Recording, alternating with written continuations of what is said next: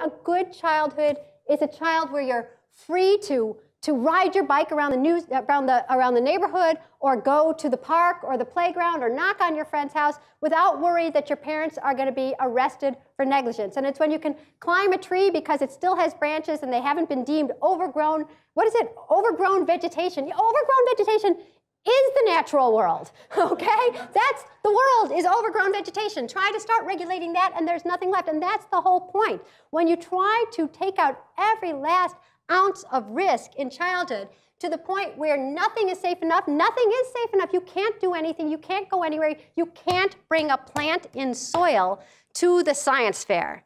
So if we want to give some childhood back to kids, some authority back to parents, and some balls back to America, let's raise some free-range kids. Thank you very much.